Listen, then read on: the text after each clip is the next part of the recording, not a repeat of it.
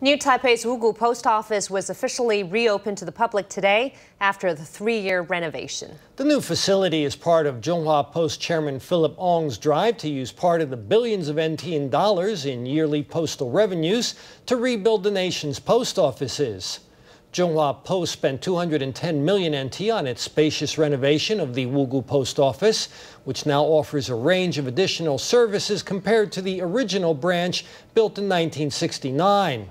Large crowds were on hand to experience the new space at the post office's grand reopening.